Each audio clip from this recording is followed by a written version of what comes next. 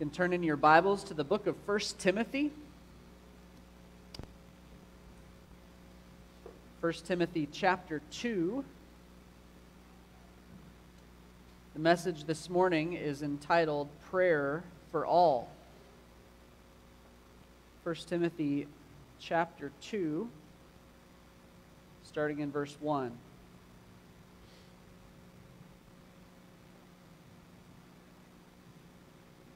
Hear now the word of the Lord. First of all, then, I urge that supplications, prayers, intercessions, and thanksgivings be made for all people, for kings, and all who are in high positions, that we may lead a peaceful and quiet life, godly and dignified in every way. This is good, and it is pleasing in the sight of God our Savior, who desires all people to be saved and to come to the knowledge of the truth. For there is one God, and there is one mediator between God and men, the man Christ Jesus, who gave himself as a ransom for all, which is the testimony given at the proper time. For this I was appointed a preacher and an apostle. I'm telling the truth, I'm not lying. A teacher of the Gentiles in faith and truth. In verse 8, I'll just add it to the end here. I desire then that in every place the men should pray, lifting holy hands without anger or quarreling. This is the word of the Lord. Let's pray. Lord, as we turn our attention to your word and to instructions in your word for how we ought to behave in the household of God, I pray, Lord, that you would create a people here in us that are humble, that are thirsty and hungry for your word. Lord, that are looking to you to hear how we ought to walk in a way that's worthy of the gospel. And so help us to hear with that in mind, Lord. Help me. May the words of my mouth and the meditations of my heart be pleasing to you, Lord, my rock and my redeemer. In Jesus' name, amen.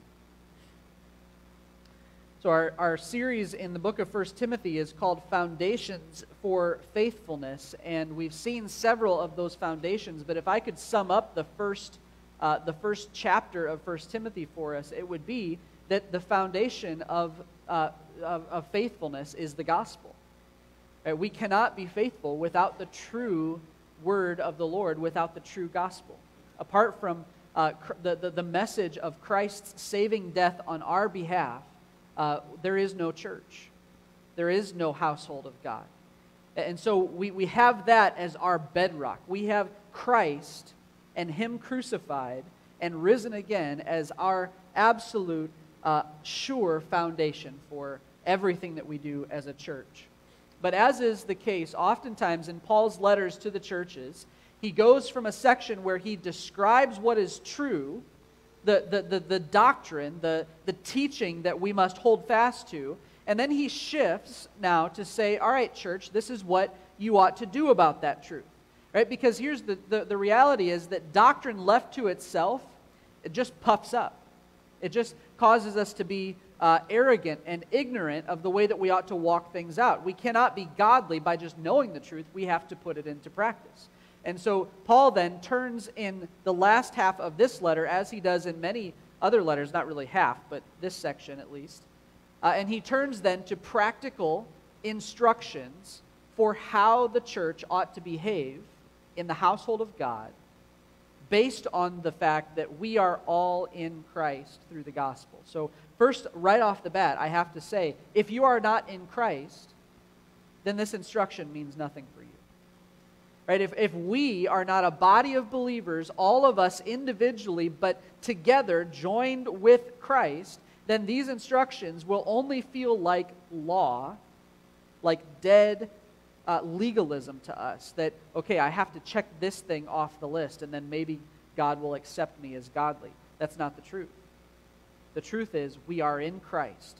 We have laid our lives down at the altar. We have come to Him with nothing in our hands, no righteousness of our own, and we have pleaded that His blood on our behalf. And if that is us, then we come to these things as willing followers of Christ wanting to know, okay, Lord, my Lord, how would you have me serve you?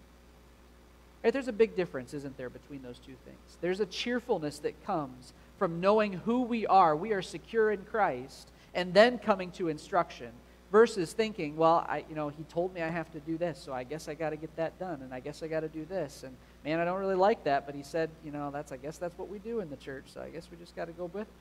There's a big difference in attitude when we have the gospel as our foundation. So with that in mind, we turn to 1 Timothy chapter 2, and what we read here is a truly countercultural instruction. Okay, there's a lot of talk in the church about being countercultural. Now, that's true because our culture is ungodly, right? So we think of ways, how can we be counterculture? How can we be different than the culture? How can we be lights that are not hid under a bushel? How can we be cities that are set on a hill? We want to be something that's different than the world around us. Well, one of the ways that Paul says we can do that is by prayer. By prayer, and specifically the type of prayer that he gives us here. Now, last week we heard Paul tell Timothy that he is to, verse 18 of chapter 1, wage the good warfare.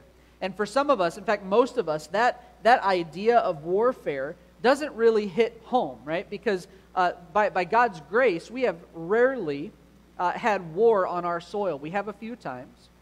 Right, but oftentimes it's been a sea away from us, right? It's been miles away from us, even continents away. And sometimes, even when it has been on foreign shores, the people here have put in all their all to the war effort, right? You think of like World War I and World War II having eating off of rations and planting victory gardens because we're supporting the war effort, right? When everybody was in it together, even though it was separated from us. It's not so much the case anymore, where it seems like warfare is a battle that rages far away from us. But what we saw last week was that this war that is against the truth, this war that is against faithfulness in the church, is waged on our soil. In fact, it's waged in our homes. It's waged in our hearts as individuals. I heard one kind of Christian cultural commentator say that a lot of us like to think that we can avoid the culture wars. Right? We want to try to stay out of the culture wars. And he said, you don't have that option because the culture is warring against you. You are a part of it, whether you would like to be or not. And so the question is, how do we wage this war? It is an all-hands-on-deck type of scenario. And so what Paul lays in front of the church is very specific instructions on how to do that. Now, I want to give you a summary of these 7 verses here, and then we'll go back and see each of the points. So Paul urges Timothy in verse 1 to make prayer a priority for the public gathering of the church. Verse 1 says that all kinds of prayer should be offered for all kinds of people. And I say kinds there because he follows verse 1 with a category of person who may be neglected in corporate prayer, namely kings and those in authority. Verse 2 says that we should pray for civil authorities with the purpose of peace in our minds, knowing that the well-being of our leaders is a prime factor in our ability to live as God would have us to live. Verse 3 explains that this prayer is good because it pleases God, who desires all kinds of people to be saved and to know the truth. Verse 4. The reason that prayer applies to all people is because salvation is offered in no other name but Christ's. So in other words, what God desires, He provides through Christ, verses 5 and 6, which then is the message proclaimed by Paul, not only to Jews, but to all people, verse 7, Jew and Gentile. So that's the 30,000-foot flyover view of this passage. Now let's dig into the details. First of all, notice the priority of public prayer. The priority of public prayer. Paul says that prayer must be a priority in the church. Prayer must be a priority in the church. in the list of duties that the church must be faithful in, prayer is not the only thing. Okay, we will see throughout 1 Timothy, and of course then in the New Testament, we see prayer is not the only thing that the church must be faithful in, but it is something.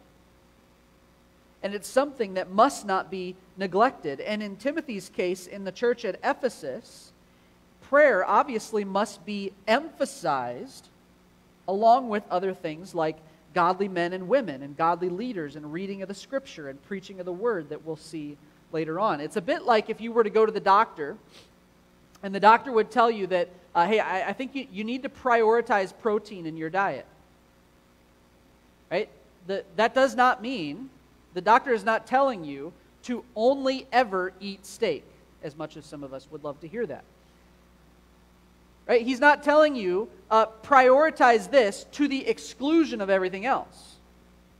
Right? But he's saying, in the current condition that you are, you need to make sure that you are getting this in your diet. Right? Likewise, in the case at the church of Ephesus, Paul tells Timothy that in the situation that you're in, you need to make sure that prayer is a priority. Right? This tells us that likely prayer, and specifically this kind of prayer, is probably lacking. And it probably has something to do with the false teachers that are in Ephesus stirring up trouble in that church, right? Because what happened with those teachers is they were a rather exclusive bunch. If you remember, they had their genealogies, they had their mythologies, they had all these designations and categories that were kind of mystical and right, if you could trace your bloodline and all this kind of stuff. So what happened is you end up with a group of people that apparently are really the true church, right? They're really the ones that are in, and everybody else is out.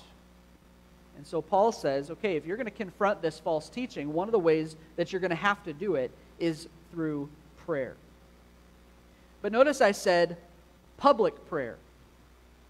I said public prayer, the priority of public prayer. And I say that because the context shows us that Paul has the public gathering of the church in mind. I don't mean like our church going down in the courthouse lawn and having church out there. I mean us here together.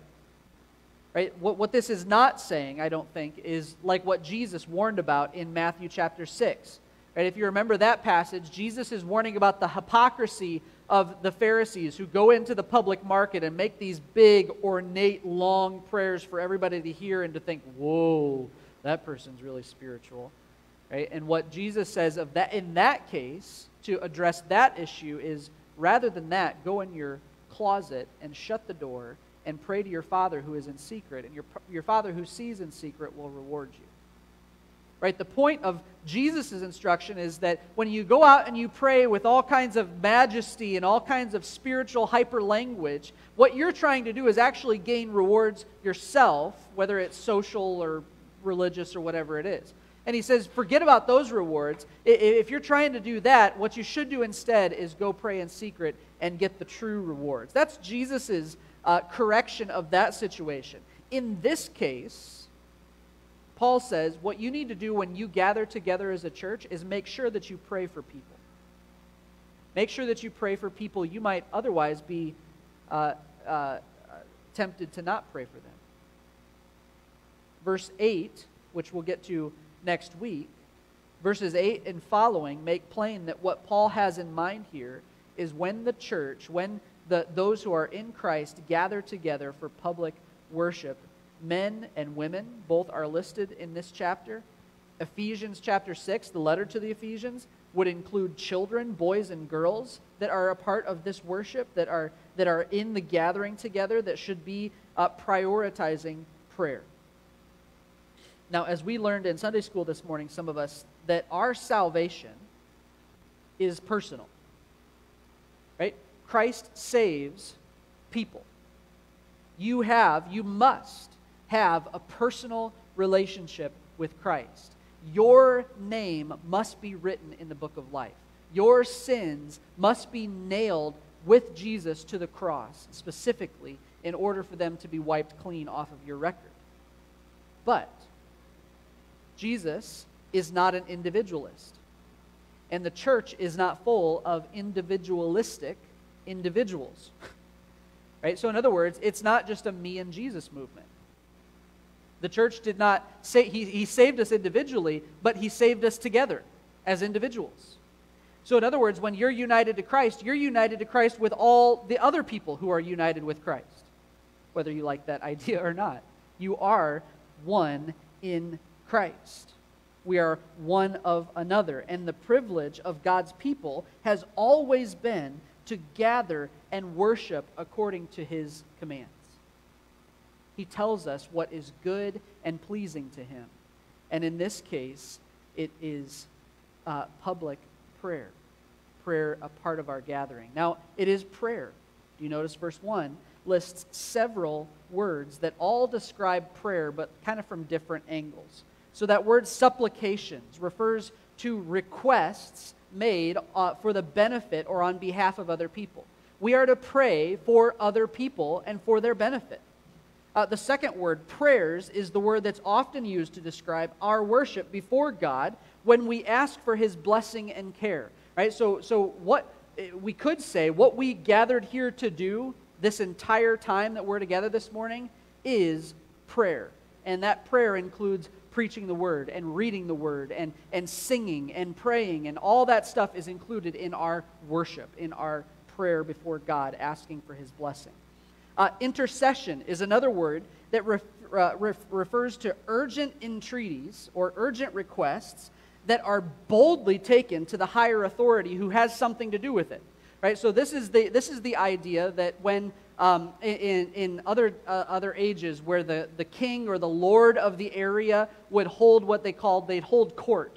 Right? So in other words, they'd sit on their throne and they'd have an open room, and people that were under their leadership would be allowed to come in and make an entreaty to them. Say, Lord, the issue, King, the issue is that we had raiders that came and knocked down our barn, and I don't know what to do, my family's struggling, and you go to the one who has something to do with it. Right? You go and you make an entreaty, an intercession to that person. This is what prayer is in part, is we go to the higher authority urgently, taking our requests to him because he's the one who can do something about it. So it's intercession. And lastly, it's thanksgiving. Thanksgiving is acknowledgement in gratitude of what God has done. One commentator said that this is the only one of the 4 words that will continue on in heaven. We'll have no need to make entreaties there. Right? We'll have no need to pray with supplication or prayers there, but we'll have plenty to be thankful for. And we'll only ever gain things to be thankful for. And so why not practice here? Right? These angles at prayer fill out our understanding of what we do, what we ought to have in our mind when we bow our heads together. So the instruction is to make prayer in all its forms a priority of our gatherings together.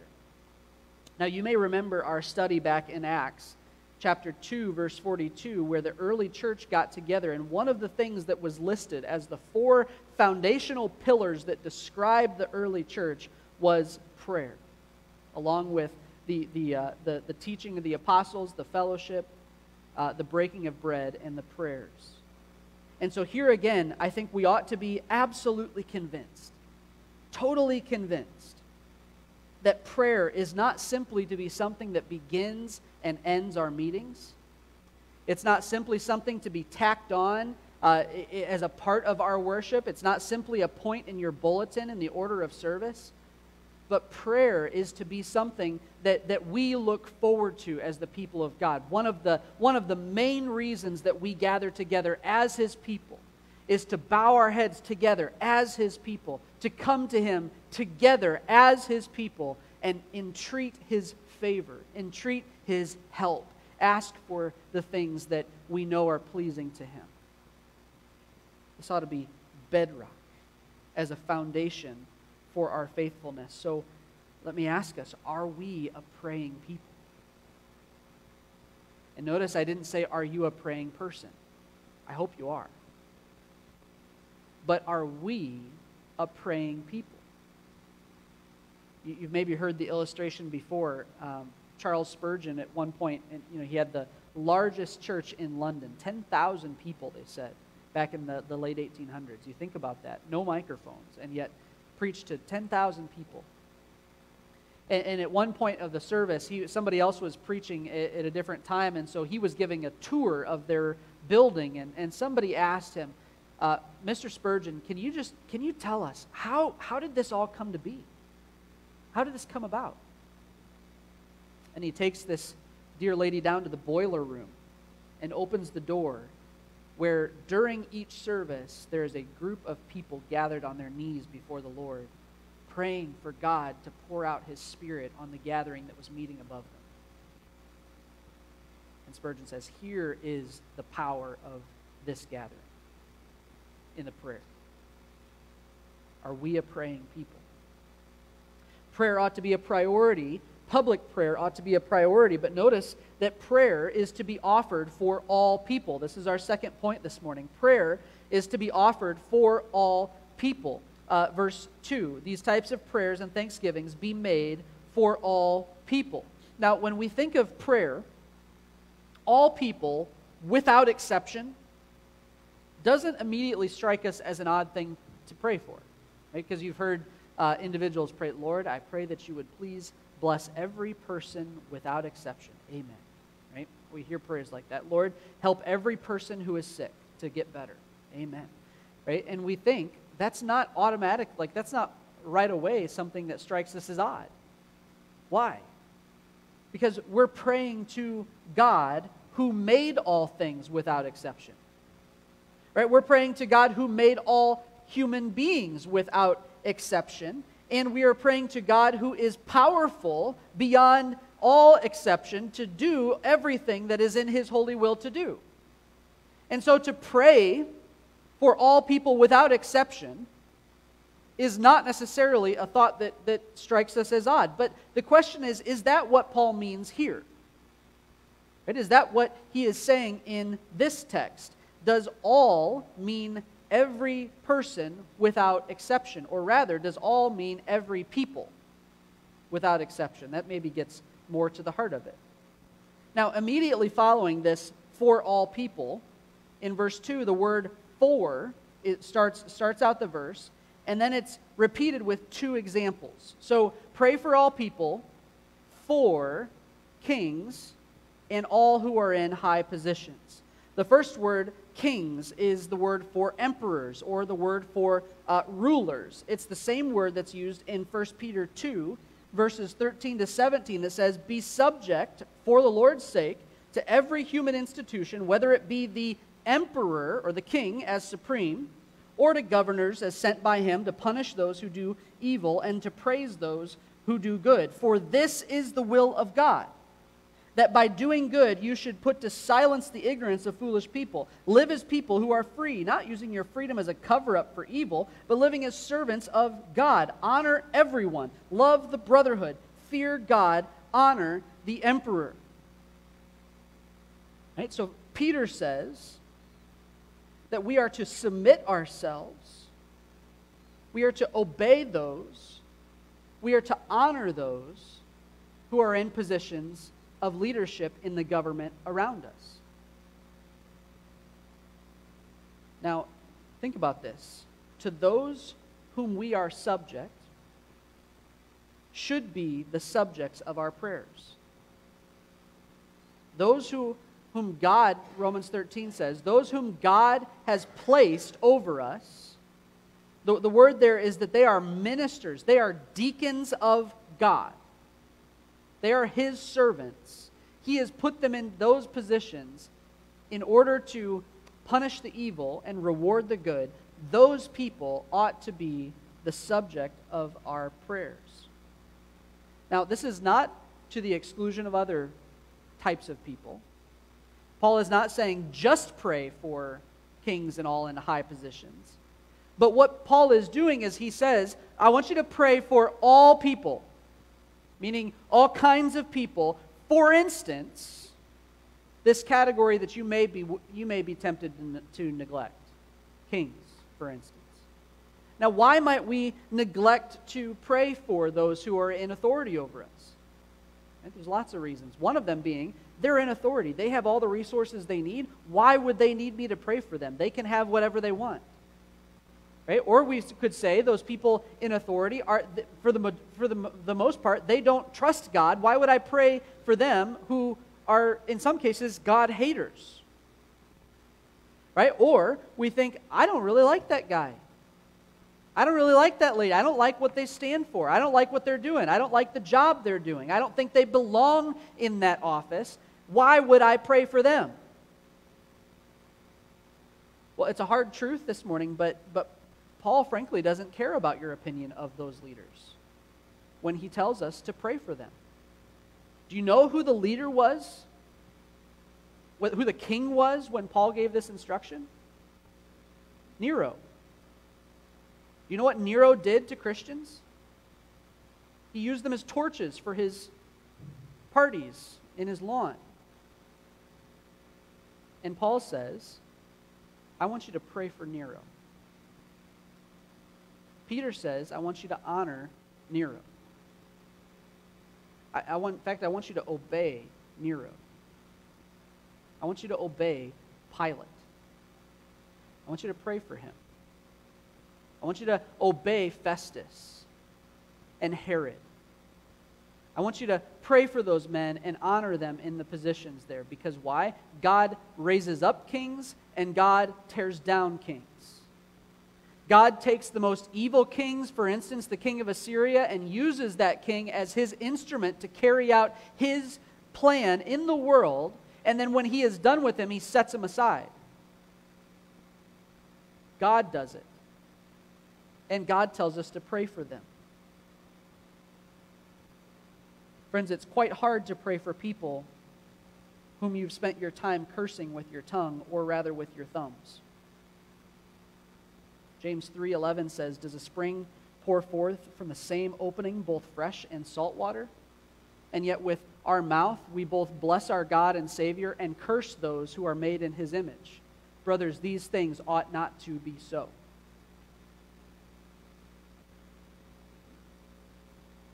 So that's for whom we should pray. But why? Why should we pray for these individuals? Well, we are to pray for all people, he says, verse 2, with peaceful purpose. He says that word that tells us this is the purpose, that we may lead a peaceful and quiet life, godly and dignified in every way. So the motivation for our prayers, for our officials, is partly selfish, but not really. One commentator, Knight, says that a tranquil life is to be prayed for as a setting in which the ultimate goal may be accomplished. And what is the ultimate goal according to verse 2? That we may lead a peaceful and quiet life. That's the setting. What's the goal? Godly and dignified in every way. Right? God wants us to be able to live a life that is godly and dignified or respectable. And the best way for us to be able to do that is for our lives to be peaceful and quiet. In other words, not full of tumult all the time. Now, that word godly this is the first time it's used, and it's going to be used 10 more times in the pastoral letters to describe a way of life that adorns the doctrine of God, the true teaching. So here's what godliness does. Godliness takes the words that are spoken, the words that are taught, and it pairs it together with a life that corresponds to that word. Right? So godliness doesn't just look at the details of the text or doesn't just describe what the truth is. Godliness pairs your truth with your life. Right? You not only talk the talk, but you walk the walk. You, as the scriptures say, you live a life that is worthy of the gospel of Jesus Christ. That's godliness. Because the reality is that's the first place that people will point to if they want to discredit the truth. They're going to point to, yeah, I know what you say, but I see you live just like everybody else does. So why in the world would I listen to you? Apparently the truth actually has no power to change lives because it sure hasn't changed yours. That's the criticism we will get. So Paul says, no, we need to live godly. That word dignified, it's the word respectable. Right? And we can have a culture where everybody, kind of just tightens their tie up nice and holds their head up, and, they just look like very respectable people. And, they'd never be seen doing that or this or the other. That's not what Paul is talking about. Okay, the word respectable means that it's a life that people look into and they have to give it credit. Right? In other words, there's not hypocrisy there.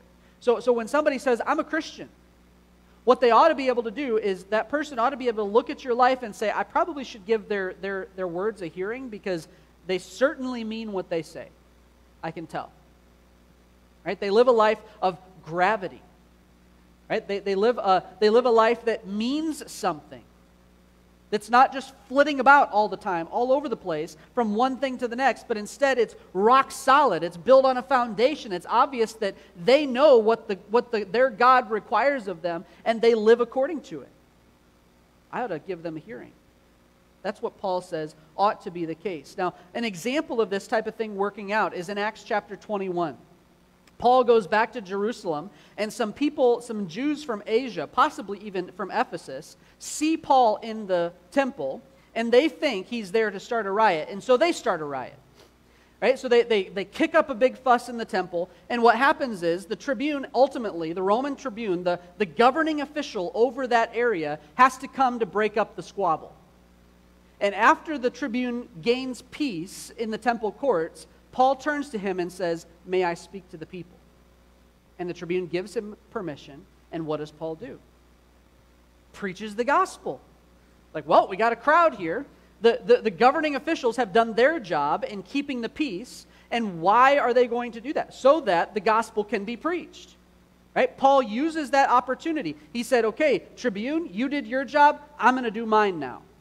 You've set the stage, now I'm going to put on the act. I'm going to proclaim the gospel that you have made possible for us to proclaim. That's the job of rulers. Now, we know that's not ultimately what rulers always do. Right? And we don't have time to get into what happens then when rulers don't do that.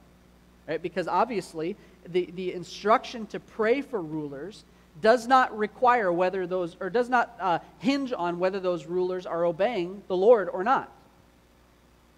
Example, Nero.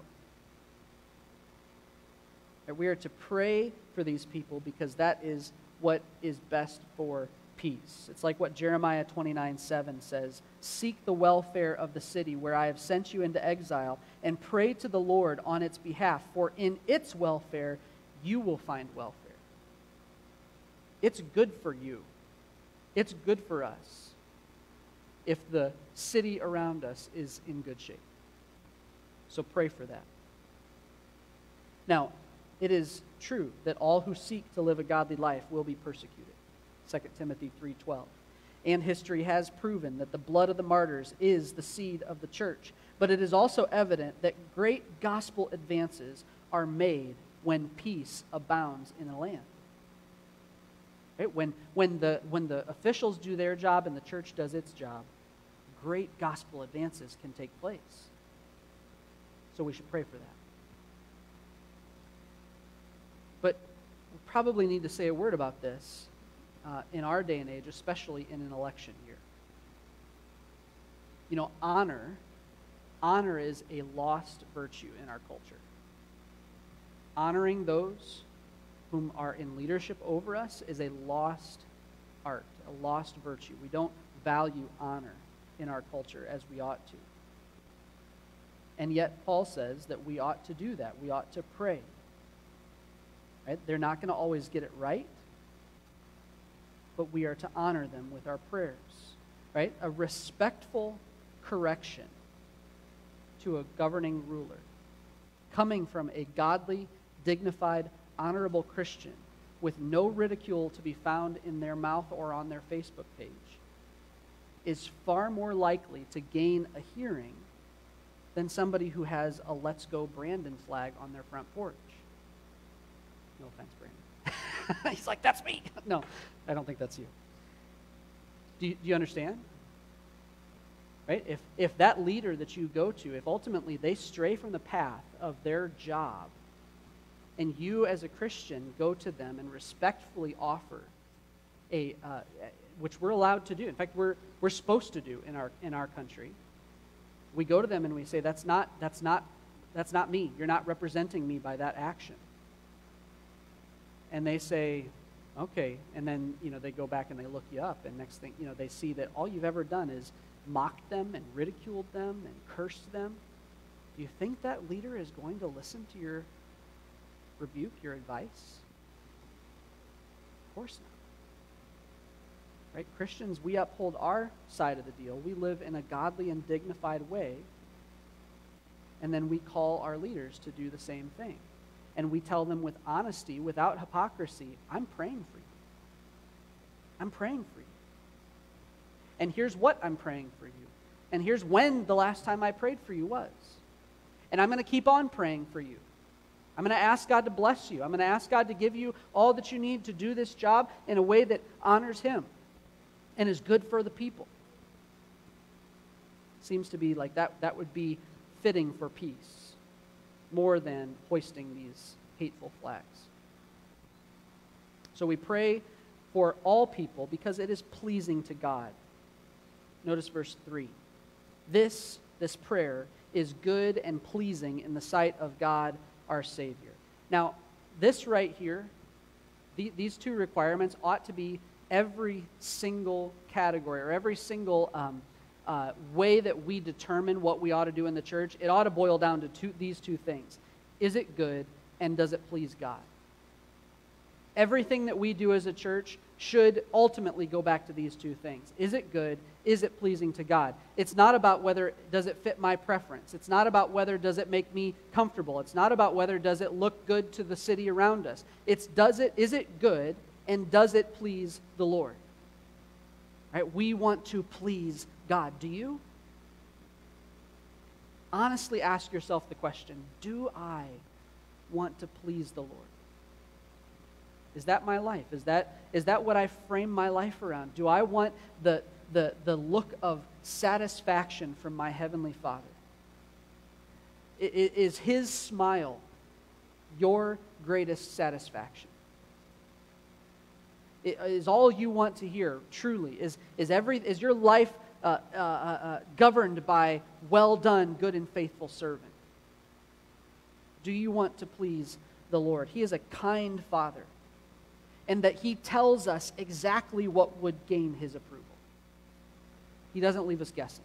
He doesn't wait for us to show ourselves to be, the type of person that He wants. You know how many young men's lives have been ruined because they just want their dad to say something positive about them. And they don't know what he would think. They don't actually know what it is that would please him. But man, they're going to try to do it. Man, they're going to go after it. They're going to try to please their father. Look, friend, at your good and pleasing God. Look at your faithful Father who tells you, pray for your leaders. And if you do that, that's good and pleasing. I'm proud of you, in a sense, in a way of speaking, that you listen to my command. Right? But notice, this is for our peace. This is something that is not just pleasing to God. What is pleasing to God is good for us. And so it's not really selfish. And yet somewhat, if you want a peaceful life, this is what we ought to do. Please the Lord. That's what's best for His people. But notice also, too, what it is, the type of prayer, why this is pleasing to God. Verse 4. It is God our Savior, who desires all people to be saved and to come to a knowledge of the truth. Right? God, our Savior, desires all people to be saved. So the focus of our prayers for all people, namely those in authority over us, ought to be their salvation.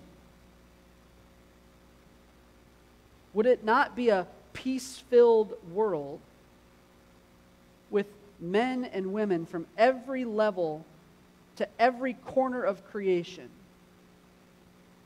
worship the Lord, profess His name, love each other, govern according to God's word?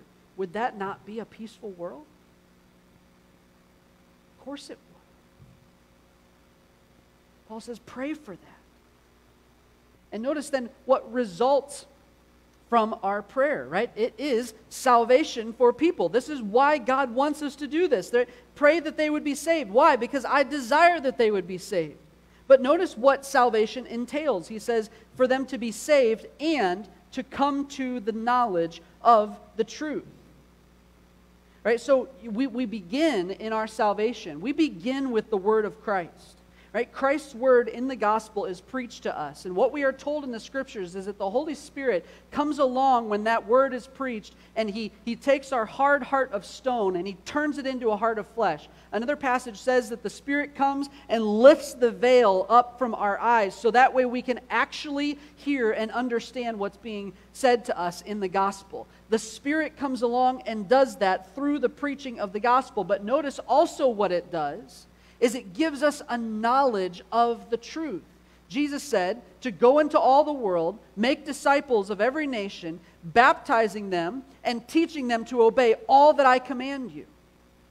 Right? So part of discipleship, this is what discipleship is. You bring them in by the word of Christ, and then you grow them by the word of Christ. You teach them everything that there is to know. We go to the word and we say, okay, Lord, I'm your servant. Give me my commands. What is it that's pleasing to you? I want it. I want to live that way. And of course, if this is what is taking place, if people are coming to this type of salvation where it's not just a get out of hell free card, where it's not just quote unquote fire insurance, but it is actually a life that begins and continues with Christ, that's a peaceful life. That's a godly life. That's a dignified life. That's a church that is on a solid foundation that can grow in the grace and knowledge of the Lord Jesus and can be a city set on a hill. This is what we are to work for. But what about this kings? Because we don't want to leave beside. Even though Paul is talking about other categories, he specifically lists these. Why is it that kings ought to come to a knowledge of the truth? Proverbs 8:15 and 16 says, by me, namely by wisdom, kings reign and rulers decree what is just. By me, princes, by wisdom, princes rule, and nobles, and all who govern justly. How is it that kings will do what is right and peaceful? By knowing God's word. Right? So to go to a king and say, to go to a governor or senator and say, Senator, I understand you have this bill in front of you this week, and I want you to know what God's word says about X, Y, or Z. I want you to know, God has placed you in that position of leadership. And I pray for you in that position. That is a weighty matter. And I pray that you would do the thing that is honoring to God, because it's going to be what's peaceful for everybody. It's going to be good for your people. It's going to be good for you. Right? We will rejoice in you following what is true and wise and noble. Right? There's examples of this right now. To go to somebody and instead of ridiculing them, saying that, you know what, I can guarantee you that every decision you make that accords with godliness and righteousness, you have our church has your back. You have our church's approval in that matter. Man, can you imagine if you were in that position? Right? Even if it's selfish motives that lead politicians to do things, it'd be the right kind of selfish motive, wouldn't it? God provides salvation for all. This is why it's pleasing to him. What God desires, he provides. The twin truths of verse 5 provide the theological basis for why we must pray for all kinds of people to come to a knowledge of the truth. First, he says, there is one God. There is only one God. And similarly, there is only one mediator. Right? So there is one God, and there is one mediator between men, the man, Christ Jesus. So because there is only one God, and because all fall short of what it takes to be reconciled or be brought into that one God's presence, we need a mediator. Right? We need somebody to stand between the two parties and work out some sort of a deal, some sort of an arrangement. We don't have standing to be in the court of God on our own. We have offended God. We are the ones that are deserving of his punishment. And so there is a mediator that's required in Christ Jesus, the righteous. We need an advocate, in other words. So the way that God provides that salvation is through that one mediator to the one God, It says, by giving himself as a ransom for all, verse 6. How is it that this one mediator successfully mediated something between God and men? By giving himself, by dying in our stead. That word there, ransom, is a compound word, anti and lutron in the Greek. Anti meaning instead of, lutron meaning a ransom price. So Christ Jesus is an instead of price.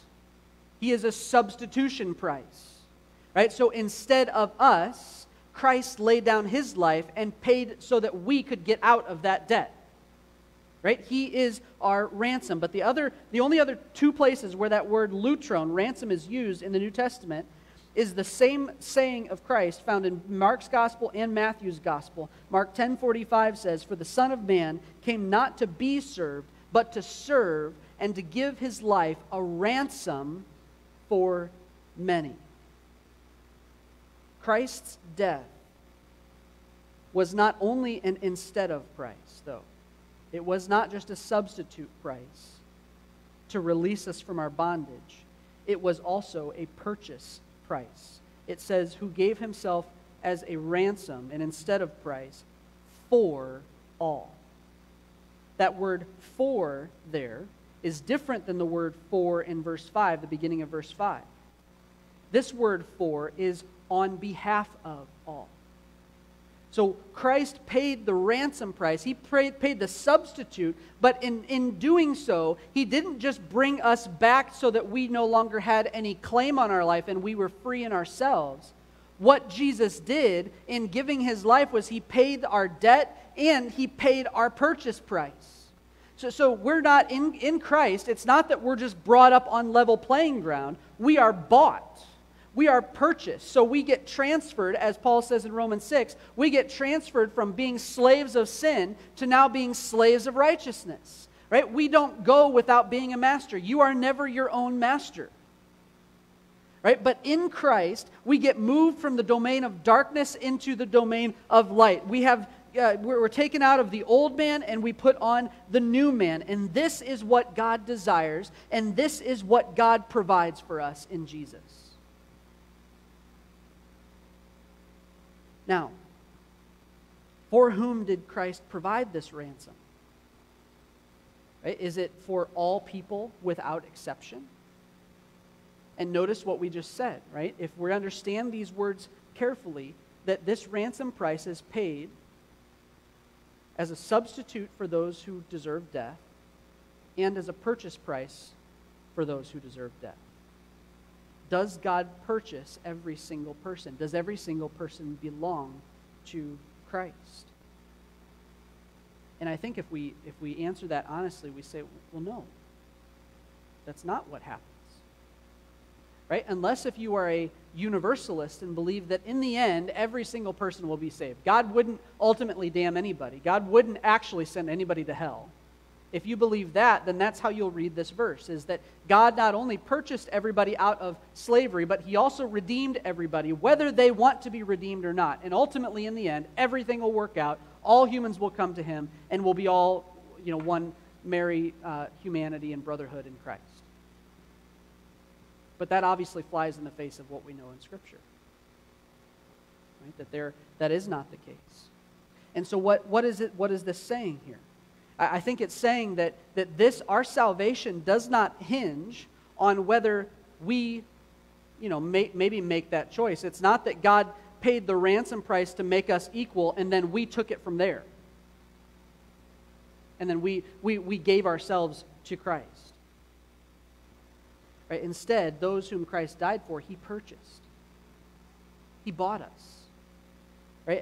As John chapter 6 says, all that the Father has given to me, I have not lost a single one. Think about that. Not a single one of those for whom Christ died is lost. Right? Your salvation in Christ is not a possibility. It is a surety. Right? You do not have to wonder in your life whether your salvation is assured or not. You can take it to the bank that in Christ I have no doubt whatsoever because Christ purchased me. Right? Christ brought about my redemption. He paid my purchase price, and it was effective. It was not that Christ just wrote a check and laid it on the table just to wait and see whether somebody was going to pick it up and cash it or not. No, Jesus, he paid that price, and he handed that check to the Father, and he said, here, I'm going to buy every single one of those. This is what Ephesians 1 tells us, that before the foundation of the world, right, Christ predestined those who would come to him. This is what John teaches, that in John chapter 10, when Jesus says, the shepherd knows those who are his and call them by name. And when I call them, they come to me. Right? This is not a picture of God sitting twiddling his thumbs, anxiously waiting on the front porch to see whether the prodigal son comes back or not. Right? This is the picture of God who writes our name in the book of life, pays our price in Christ, draws us to himself graciously, takes our heart of stone and makes it a heart of flesh. And then those for whom he died are those that will worship him around the throne for all eternity. And so pray for people. Pray for all kinds of people. This message is not exclusive. It is not that only certain people qualify under that. It's not just the Jews. It's not just the Gentiles. It's not just Americans. It's not just Mexicans. It's not just rich. It's not just poor. It's not just the kings. It's not just the poor people. Right? It is all people. God will save some from them. God will pull out from every category of human, every tribe and nation and language and tongue. God has those whom are his in those people. And so what Paul says to Timothy is, do not limit your prayers because of the status of a certain people or a certain person. Don't decide someday that God must not care about that people group over there. No, God will redeem people from every tribe and language and nation and tongue. What this instruction does is it does not limit our prayers down to only the elect, because you can't know that. I can't know whom Christ has called to be his. Instead, we are to pray for all people because God will ultimately save them. God desires. Don't you want to pray what God desires? And then he says, lastly in verse 6 and 7, verse 7 that is, that this is the message that Paul preaches. It is an unqualified gospel message. It is a message that for all who come to me, I will in no way cast out. If you come to Christ with faith in your heart that he paid your ransom, and that ransom is going to be good on that day of judgment, if you trust in Jesus to cover all of your sins, to give you all the righteousness needed to stand before the Father, you can be assured that that day you will stand as one of these people that Christ desired to save. Because what Jesus desires, Jesus provides. He will accomplish it, and not one will be lost. That is what we are to preach. That is what we are to pray for. That is a firm foundation on which we can stand. And so some things you're going to hear in our church. When you come to prayer meeting on Wednesday nights, if we're going to be a people devoted to prayer, I encourage you to make that a priority. You're going to hear us pray for our government leaders every Wednesday. You're going to hear us pray for the salvation of all people. You're going to hear us pray that God would do what he says he wants us to do. Right? From this pulpit, you're going to hear us pray. You're going to hear me pray, or whoever's here pray for those who are in leadership over us. Why? Because God says, this is what I want you to do. This is how you ought to behave in the household of God. And we want to walk faithfully in that. So let's pray. God, I thank you for a sure foundation. I thank you that we don't have our salvation or our church hinging on the maybes of Scripture, but hinging on the dones of Scripture. It is done. It is finished. It is accomplished in Jesus. Give us a heart to pray for those who are lost, Lord. Give us a conviction to pray for those who lead. Cause us to be faithful in these and everything else that you call us to. It's in Jesus' name we pray. Amen.